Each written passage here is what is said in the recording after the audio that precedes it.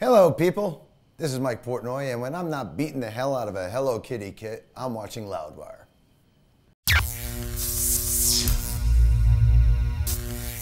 All right, so death is a bitch.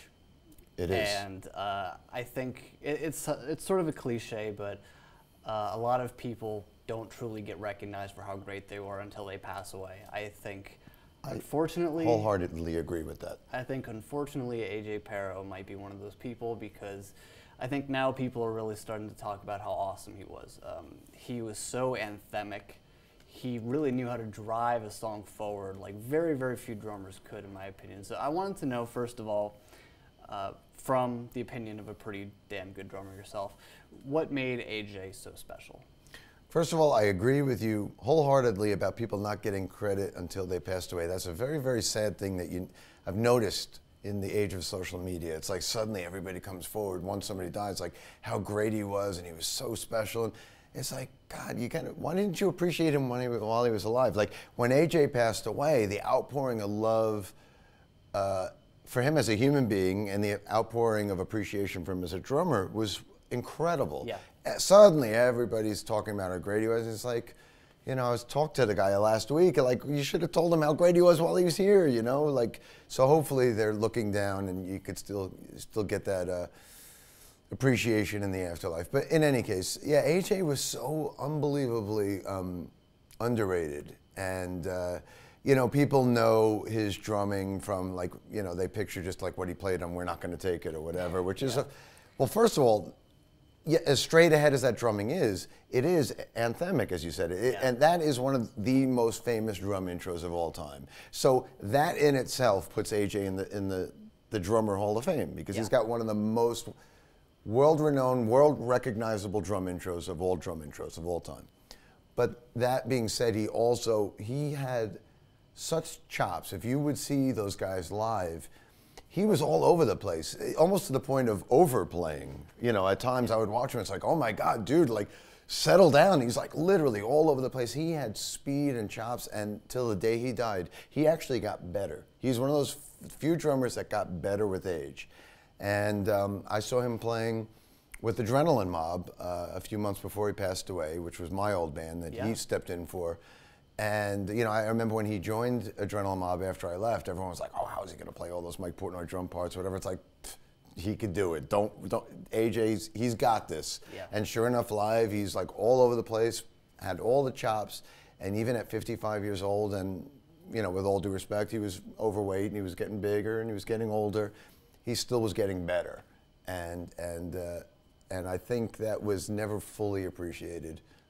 You know, hopefully, people will see that and appreciate that now. Better late than never, because he was really a damn good drummer. Yeah, and you've been in this position before, you know, sort of filling the shoes for someone who's passed away, of course. The Rev for Avenged Sevenfold, you went out and you played with them.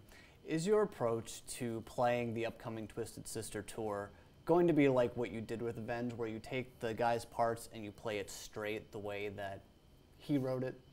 Well, in both situations, it's important for me to come in there and completely honor and respect my fallen drumming brother. You know, in the case of AJ, I was friends with AJ for the last 20 years or so. In the case of the Rev, he and I were casual acquaintances. He was a big fan of mine. He would always talk about me in interviews and stuff like that. So we got to know each other through texting, and I would always thank him for always saying kind things about me in the press. But we weren't really friends. But in any case, in both situations with AJ and with the Rev, it's important for me to honor those guys and realize the reason I'm there has nothing to do with me. I wasn't hired to be Mike Portnoy with Avenged or with Twisted. I'm hired to be there to finish the job for the guys that can't be there and respect both of them. And in both cases, you know, live with Twisted and live with Avenged, you know, both bands were coming right off that loss and very emotional, you know. And in the cases of both bands, live on stage, there was a backdrop honoring each of them, and we would talk about them during the show and honor them and remember them. And in both cases, I had to be there to respect them and play their parts. And I don't like ever want to. I'm normally on stage. I'm a very flamboyant, very like crazy, like trying to steal the attention. I'm definitely like you know, that type of drummer. But in those cases with Avenged and with Twisted, I would even say to the guys, look, I'm not going to be my normal self. I'm going to be subdued. I'm going to hold it back. I don't want to. The attention shouldn't be about me. It's about honoring, you know, the fallen drummer, honoring the music, respecting your guys' legacy and what you do as a band. And, you know, if you want more from me, then tell me. I'll give you more. But otherwise, I'm here to just do my job. And the last tour is coming soon, 2016, the final Twisted Sister tour. It's now becoming more of an event because it's the last one. And I think everybody is sure that this is the last one. Well, I think the skeptics and the fans and the promoters may not be sure, but I could tell you that Dee Snider is damn sure of it. Yeah. He even says it from the stage. He's like, you know, in his words, this ain't Scorpions and Ozzy and, you know, all these bands that are doing these farewell tours 20 years later. I saw the Who's farewell tour in '82. What was that, 33 years ago? And now, you know, but yeah, they're doing, it's not even a tour. Twisted at this point just does a handful of shows, and I know the plan for them is they're going to go out next year. It's the 40th anniversary with Dee in the band. They're calling the tour 40 and fuck it, and that's it. They're going to do a handful of shows and pull the plug. And Twisted Sister, truly one of the most quintessential live bands. Like, absolutely. when you see one of the greatest live bands ever, you watch them and you just go, this is absolutely what every live band wants to be. I don't care who totally. you are. And people don't realize that, but if you see Twisted Sister live, and now their big thing is to headline festivals over in Europe every summer, you can't follow them. I don't care if you're fucking Slayer, Motorhead, Iron Maiden, you can't follow. Twisted Sister is a band you can't follow. They fucking wipe the stage, and I say they wipe the stage with anybody on the bill, and they are hands down one of the greatest live bands of all time. Dee Snider is one of the greatest frontmen of all time. JJ French is the Robin to Dee's Batman. You know, it's his faithful sidekick.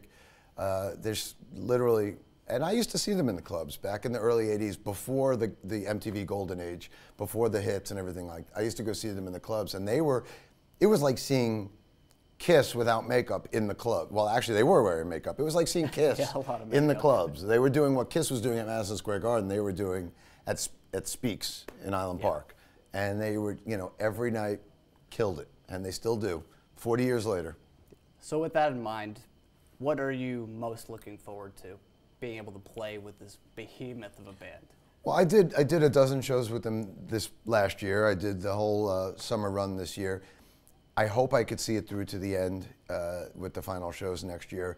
It's all going to depend on my schedule and availability with the Winery Dogs. But in a perfect world, if I can do the final shows, for me it would be an honor to see it through to the end and be a part of that final chapter.